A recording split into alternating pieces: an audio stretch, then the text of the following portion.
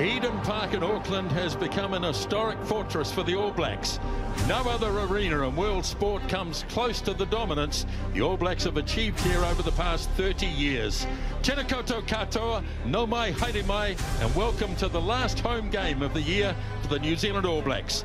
The Rugby Championship, New Zealand and South Africa joint leaders, separated only by points differential, so the remaining two games will decide the outcome. The Springboks and the Pumas playing in Durban. Well, tension no doubt in both camps after the massive game 10 days ago in Melbourne.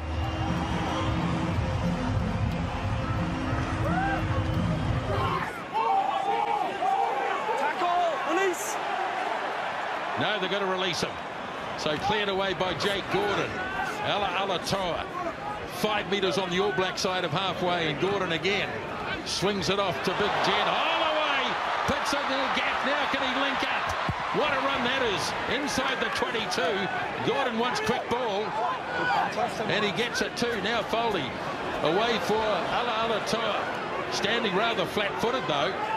Now Gordon swings it off again. Pete Samu. Taken in the tackle of Retallick. Gordon again. Good start here by the Wallabies, but the All Blacks win a penalty. This is not going to be good. On this one, Ben, yeah. He has literally there was earlier picked up Dalton Papali'i. Two Australia. And he has dumped them down. Now they will want to check how he has left. Now Smith hands it up for Ioane. Playing under advantage, and the penalty coming the All Blacks' way. Yeah, just on off. And the referee wants another word. I've got penalty here as well, Matt. So Mo'unga, it's taken just over 20 minutes, but we finally have points on the board, and the All Blacks lead by 3-0. Again, it's there for Smith. Now Mo'unga slings it out for Papali'i.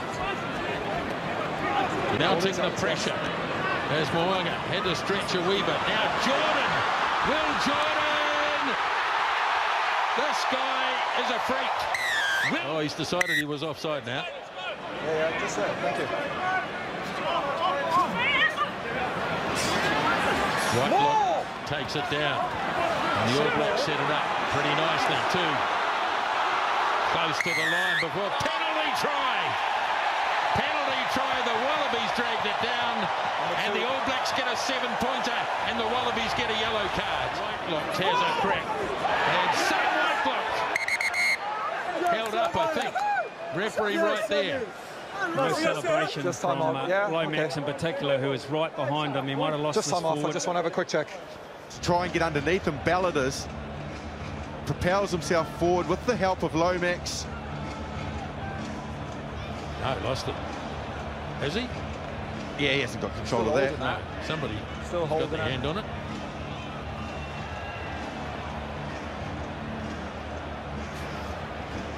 Looks like he's still holding. Okay, so it's not Angus Bell's hands. That's his left hand, it's a really tight which is on the ball now. No rush.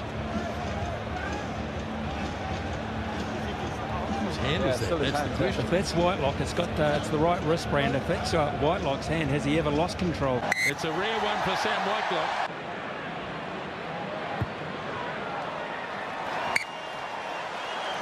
Mo'unga kicks the penalty, and suddenly the All Blacks out to a 27-0 lead.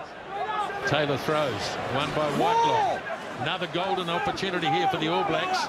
Taylor's got it, latched on the back, trying to keep it as straight as possible. This looks really good. Taylor goes to the line. Cody Taylor scores. Now here's Samu, gets it back, and Bale beautifully picked up. And the try is scored.